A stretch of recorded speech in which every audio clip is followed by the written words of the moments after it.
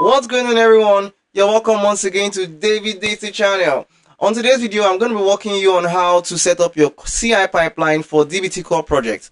On one of our last videos, we talked about how to do this on DBT Cloud, but today we're going to be focusing on DBT Core. So if you're a DBT Core user and you like to set up your CI pipeline or learn how to set up your CI pipeline for a DBT Core project, then this video is for you.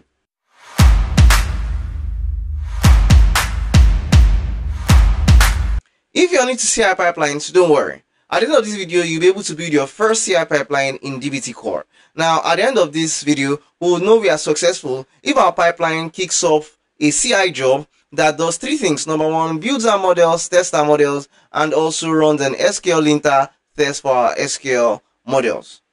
Just to backtrack, what is CI or continuous integration?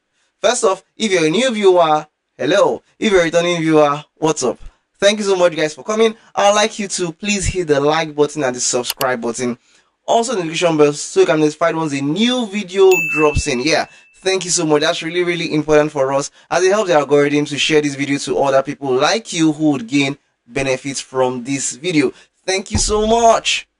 So what is continuous integration? Continuous integration is a software development process that allows codes to be tested automatically before deployed into production. For data, CI helps us to ensure that bad data does not go into production and affect business users. So on your DBT Core project, there are several ways you could set up your CI pipeline. But for this video, we're going to be focusing on how to do this using GitHub Actions, right? GitHub is readily available. You can easily just set this up for a start for your DBT Core project. Alright, so I'm going to share my screen right now and then we'll jump right into it. Alright, so I'm going to walk you through my DBT project. My DBT Core project and the necessary files you need for the project.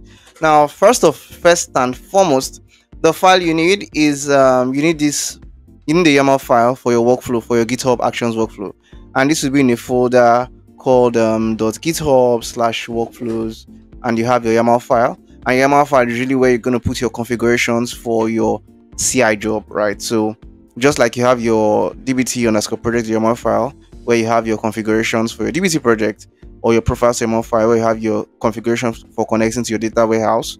In the same vein, you have this, you can name the file whatever you want to name it, but then you put it in your workflows folder in your .github folder, and that's how GitHub Actions will identify this file and run it as your CI job based on configurations you've set up in there. We're going to walk through that configuration, and so basically we call this our file, our workflow, our first DBT PR job.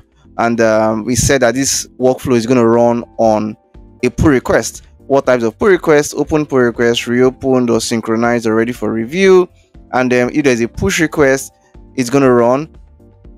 It's going to exclude push requests from the main branch, right? Excluding that.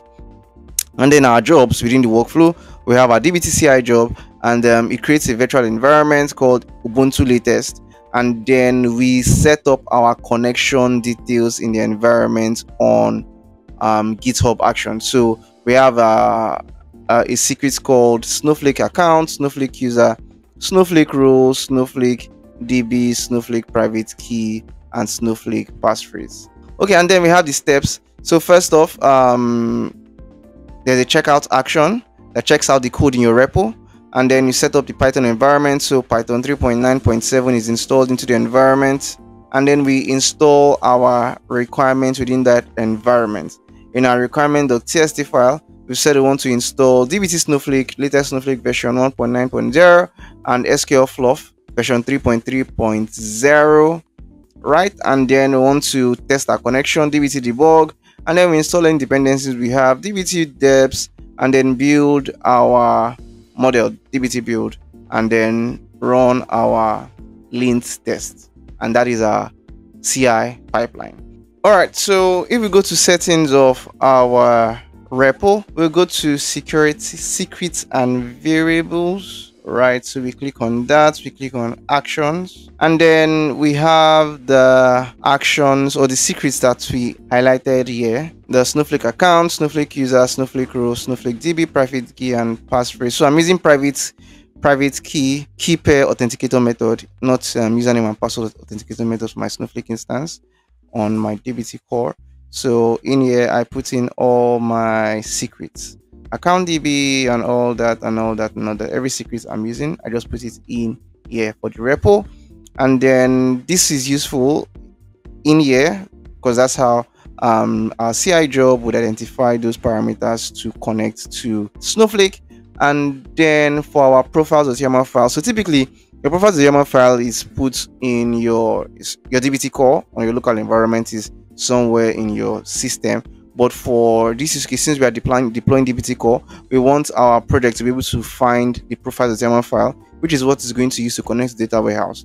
And so that's why we've included it in our root directory of our DBT project. And so I'm now using environment variables to reference these secrets I have assigned here. So Snowflake account, Snowflake DB, Snowflake role, Snowflake user, Snowflake private key, and Snowflake private key passphrase. So I set up the secrets on my GitHub Actions. I'm referencing the secrets in my YAML, in my CI job, and then use virtual environment variables to do that connection in my profiles.yml file. We have a video on environment variables. You can check that as well in the link in the description below or along this DBT playlist. I think that is all. And then we have our model. So I just added this model, nothing really here, and then used SQL lints to fix the SQL lint issues. And so we are going to try to push this right now and see what happens to our PR when we create a PR. So I'm gonna add that git commit math model, and I'm gonna push ID from this branch, so we can see this branch is 4 commits ahead. Let's compare and open a pull request. So I'm gonna create pull requests. So let's see what happens. So I still have my DBT Cloud CI job still running. So this is currently running, and then this is also running as well. So if I click on details of our job, so we can see all the steps we highlighted on our file. Set up the job, check out the code, set up the Python environment, installing the requirements, which is DBT core Snowflake, DBT Snowflake, and then SQL fluff, right? So it installs requirement and then runs DBT debug to check our connection, and connection is successful. And then the next one is to run DBT deps if there are any packages, no packages in the model. And then we do DBT build, which runs all our models. And then we lint our models, which is successful.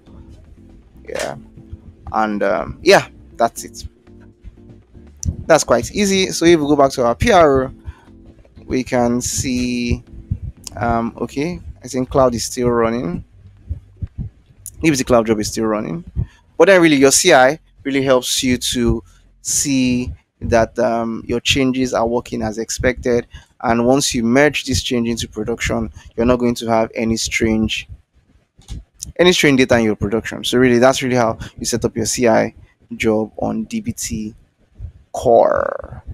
All right, so I hope you got a thing or two out of this video. Please don't forget to hit the like button, the subscribe button, notification bell as well. Thank you so much. See you meet again on our next video. Bye for now.